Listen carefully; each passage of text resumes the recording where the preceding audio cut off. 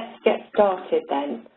My name is Debbie Harper, and I'm going to introduce myself to you in just a minute. But before I do, I just want to run through what the agenda is today. So we'll just spend some brief time introducing, we'll go through the learning objectives, then we'll do a refresher on what ICH GCP is all about and what influenced the changes to the most recent version. Then we'll cover a brief overview of what the changes are comprised of and then really get into the detail of each change. And then we'll close with some key messages and then review our learning objectives. So there's quite a lot to get through today, but I know it can be a particularly dry subject, and I hope that I can make it as interesting as possible for all of you.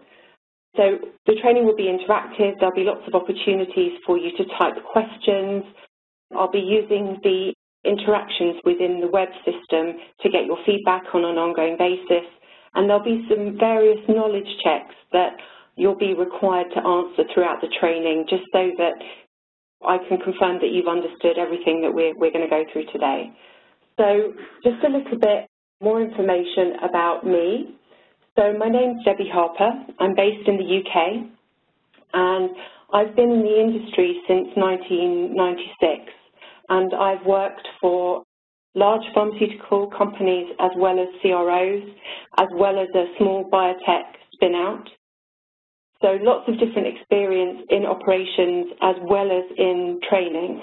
So I work closely with Barnett on helping them to develop and deliver gold standard project management and clinical research related training courses, including this update training to ICH GCP. So I have lots of operational experience running trials as well as being a leader in organizations. I have my project management professional, and I'm also an MCC ambassador, and those of you who don't know MCC, they're the Metrics Champion Consortium that provide industry-wide standards for establishing and implementing metrics across our operations. So at the end of the training, what you will be able to do is explain the rationale for the addendum. Why did it come about in the first place? Describe new terms or updated terms that have been implemented in what is called E6 R2, and I'll explain more detail behind the name later on. You'll be able to identify the different individual changes that comprise the addendum, and then finally recognize the importance and the impact of the changes, not only for sponsors and CROs, but also for investigators as well. So just take a few seconds just to note down any personal objectives that you may have in addition to this. And if any of you want to type those into the chat box, you're welcome to as well. So let's just refresh on what ICH GCP is all about. I'm sure most of you are completely familiar with the guideline, but the first version of ICH GCP was released in 1996, and it was called Efficacy Topic 6, which is the ICH Efficacy Topic 6 E6 R1, and was replaced or superseded by E6 version 2, which is R2, revision 2 in 2016. And we follow ICH GCP when we generate data intended for regulations, but also we apply to other clinical investigations that may have impact on safety and well-being of human subjects.